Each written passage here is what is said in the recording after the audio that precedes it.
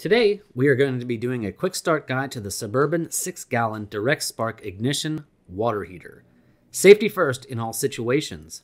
This video is for general information and is not intended as a complete guide. It is imperative that you read the entire manual before attempting to operate the water heater.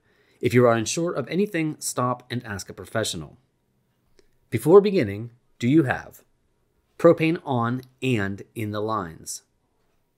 An electrical source, such as a fully charged battery or shore power. A water source, either from freshwater tank or you've connected to your city pressurized connection. And also, check and make sure that your bypass valve is set correctly. Once you're sure that you have power, water is in the tank, and that your propane is on, flip your switch and your heater will attempt to light 3 times. If it doesn't light after 3 times, it will go into lockout mode. If it does, simply turn off the switch, wait 5 minutes, then try this process again. If after repeated attempts, your hot water heater will not light, you must seek the advice of a trained professional. On the outside, you will find your pressure release valve.